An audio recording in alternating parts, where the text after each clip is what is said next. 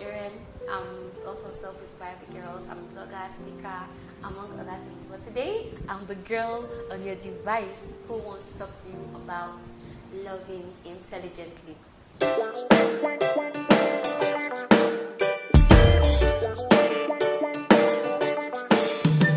I always tell people that courtship or dating is a time to love intelligently, and marriage is the time to love blindly. If you love intelligently in courtship, you can love blindly in marriage without killing yourself. Alright, so what do I mean by loving intelligently? I'll be giving you a few points so that you can understand what I mean. But just know that it means loving with your eyes open. Okay? Now that we've settled that, here are the points. So the first point when it comes to loving intelligently is choosing intelligently. If you don't know how to choose a spouse, I have a post on my blog, lajurian.com, called How to Choose a Life Partner. I also have another one called Love versus God Said. For those of you that are staying in a dating relationship that is killing you because God told you, please go and read both of them. So anyway, like I said, how do you choose intelligently? First of all, be the right person. Secondly, know what you want and want the right thing. Let your criteria match the job description. And what do I mean by that? Supposing I'm looking for a lesson teacher for my daughter, I won't say, oh, the person should be 6 foot tall, the person should be fair in complexion, the person should have voice that is like honey. No, I want somebody who actually knows how to teach, who loves children, and who is intelligent. For some of you guys, you say you are looking for somebody that will be faithful to you for life, that will stand beside you through thick and thin. But when they ask you to bring out the list of what you are looking for, she must be figure 8.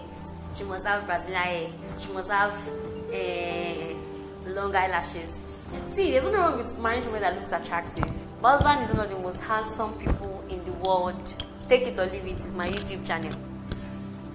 But when you are picking, make sure that the criteria matches the job description. Even if you want to pick somebody that you're attracted to, that's fine. But the first 10 things on your list, the first 3 things on your list cannot be things that have to do with superficial. There is nothing about the shape of a lady's hips that will just tell you by prophecy that this lady will be a good wife. Or about the sound of a guy's voice. That you just know by the Holy Ghost that this person will be a good husband. Look out for character. Look out for somebody who has a heart for God and a heart for people. Somebody who genuinely cares about you. And somebody who, like I always say, somebody who has sense. Please choose intelligently, alright? The second thing I'll talk about when it comes to loving intelligently is forgiveness with sense. Someone said that love is best felt forgiveness, and I couldn't agree more. Because when you marry somebody, you forgive, you'll be tired. But you cannot be tired because that person too will forgive you and you will not be tired in Jesus' name. So when you are dating, you forgive with sense. Let me give you an example. Supposing you are dating somebody and the person steals from you, I can't ask you not to forgive. As a child of God, it's your nature to forgive. You don't have a choice. What you do have a choice about is to end that relationship. This person cheated on you once, you forgive. Cheated on you again, you people are dating. Please forgive with your sense. Somebody beats you, you have not married the lady, she has slapped you, she begged, you forgive, no problem. Maybe she will do it again, she begged, you want to forgive, no problem. But forgive with sense. Because you're forgiving somebody does not mean that you should continue the relationship. You don't have a choice to forgive, but you have a choice on whether or not to continue that dating relationship. And you have a choice now. You know you're married. When you're married, some people may walk away from marriages, but it's not an easy thing to do. Alright? I think we'll talk about divorce in another episode. But forgive with sense so that you can have peace of mind if and when you marry this person. Okay? The next thing I'll talk about is 100% commitment and 100% sincerity. 2 of them at the same point. What do I mean by this? First of all, I tell Christians that you don't date as a hobby. Dating is not a hobby. If you are bored, take up painting, writing, praying for the sick, preaching the gospel, which you should do whether or not you are bored. But if you are bored, don't say I was bored and I decided to date. Dating is not a hobby. Please understand. You date or court when you are preparing to get married. Shebi people here, very important. So 100% commitment means you're not just saying let's just see where it goes. You see some people, they will say I'm dating him but I cannot marry him. I'm dating her but she's not my wife. What are you doing there? So be committed 100%.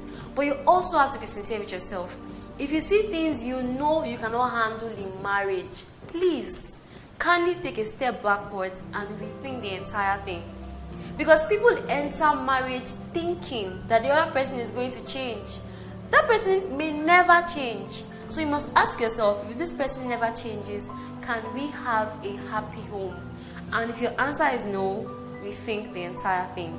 Alright, so the next point when it comes to loving intelligently is to structure your activities. I get how it can be when you're dating someone. The butterflies are in your stomach, you guys are just loving up on each other. There's Indian music playing in your head, and everything is so emotional. But if you don't stop being overly emotional and actually talk to each other, bring in activities that will help you both grow as individuals and as a couple, the future of that relationship is going to be in jeopardy. So of course the emotions are important, but structure your activities. If you guys meet today, you look into each other's eyes. Meet tomorrow, you are touching. Next tomorrow, you are looking into each other's eyes. You're not going to grow as a couple. Like Pastor Bimbo Dukaya of blessed memory will say, courtship is a time for interview, not for intercourse. So this is the time to talk, do things together, take courses together. Just make sure that you're adding value to the other person and that you are both growing. Volunteer together, go to church together, pray together. But please, if you're going to love intelligently, you can't afford to just look into each other's eyes. Yeah. The final point when it comes to loving intelligently, of course, there's so many points, but I'm sharing 5 today. Figure out the rest by yourself. Okay, I can help you, but when I have them, I'll share them with you. But the final point in today's video is know when to say goodbye. Courtship is not an institution. Dating is not an institution. If you're not married, you are not married. Don't feel like because you are dating somebody, you have to marry them. I'm not saying that you should just enter a relationship and be like, I may marry, I may not marry you. No. But don't feel like you have already gone so far. Where you are going to is farther. There's sometimes you may need to take stock and look at the relationship up to down and say, this one is not really going anywhere. It's not really going anywhere. When you notice that, please give the person the gift of goodbye.